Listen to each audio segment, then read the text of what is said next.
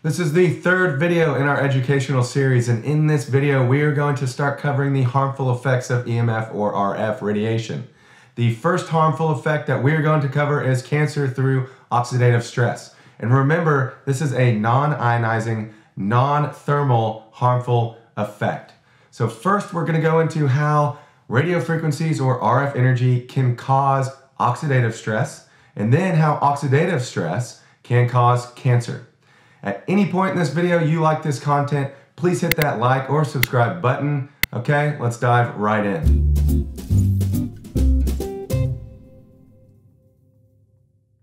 Hello and welcome. My name is Ford Bidding, the founder of 3Oxygen, which is a company that makes EMF blocking apparel. Right now we actually only offer a men and boys line of underwear.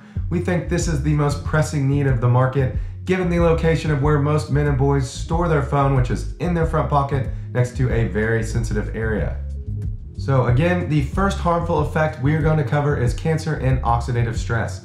This is actually the most widely studied non-thermal effect of RF radiation. Although the RF energy or radiation your cell phone and laptops emit may not directly cause cancer, it is a myth that it cannot indirectly lead to cancer. There are a growing number of studies, 2 of which are on my website, providing evidence that cellular damage caused by your cell phone or laptop may indirectly lead to cancer. And the main indirect effect caused by RF energy is oxidative stress. RF energy and exposure to it, long-term exposure to it, can cause free radicals. Free radicals can cause oxidative stress. Oxidative stress can cause cancer. So let's go into a little more detail about how all that links up and what is happening inside your body biologically. The non-ionizing radiation that cell phones and laptops emit is called RF energy or radiation. This RF energy does not have enough radiation to cause damage to a cell in the most traditional and widely accepted way, known as ionizing radiation. Ionizing radiation is when there is enough energy in that wavelength that it can knock off that valence electron, causing the entire atom to become unstable and therefore changing your cells at a molecular level. This is one way you can get skin cancer from the sun or an X-ray machine. We know this to be dangerous. Okay, now store that little bit of information for later. In your body, there's a balance of free radicals and antioxidants. Free radicals are what kill damaged cells in order for new ones to replace them, and antioxidants are what kill free radicals. For some of us, this RF energy that is emitted by your cell phone and laptop is enough to trigger the creation of these free radicals. However, as stated above, it's not enough to actually damage any cells. So what is happening in your body if all these free radicals are being created, but there are no damaged cells to kill and attack? Well, at first, nothing, because there actually are more antioxidants in your body than free radicals. But with more and more exposure over time, more and more free radicals are created, and the scale becomes unbalanced. Now there are more free radicals than antioxidants. And again, as we stated above, there are no damaged cells for the free radicals to attack. So they actually begin to attack healthy cells. Now this is what oxidative stress is, and we know that oxidative stress can lead to cancer. So that is the link.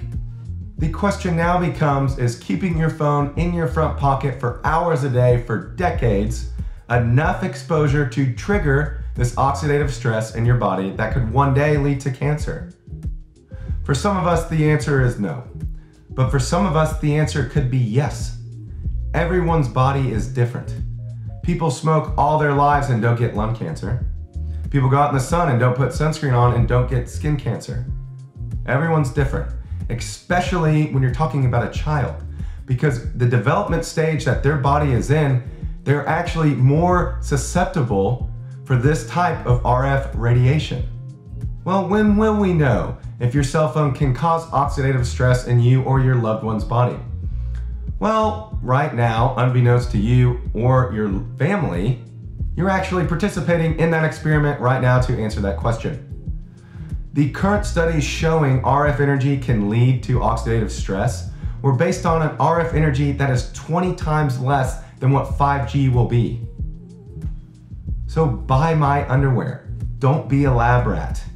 protect the family jewels. In closing, we just want to be clear that 3Oxygen is not against technology. We love and support technology and the advancements that it has brought us and will bring us in the future. You simply cannot measure the amount of good that a cell phone and a laptop have brought to us. Unfortunately, there is a small cost with all of that good, and we protect you from that cost. We want you to enjoy all the benefits of these awesome tools without having to worry about any of the side effects. Okay guys, that's it for today. If you like the content in this video, hit that like or subscribe button. Good talk, and we'll see you next time.